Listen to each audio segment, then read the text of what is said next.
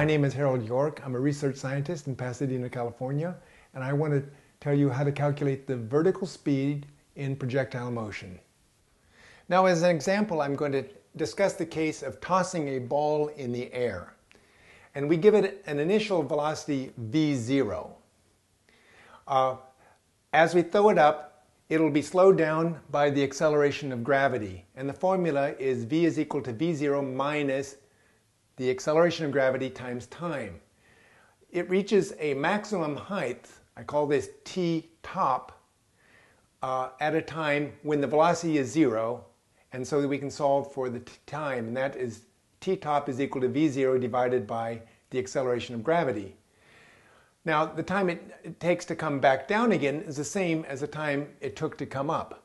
And so t bottom is twice t top, and that is 2 times v0 divided by g. So we have to have a stopwatch. We throw up a ball, we start our stopwatch, and we catch the ball, and we stop the stopwatch. And after calculating the time difference, we then use this formula to calculate the initial velocity when we first threw up the ball. So I hope you enjoy watching the video and have fun tossing up balls. Thank you.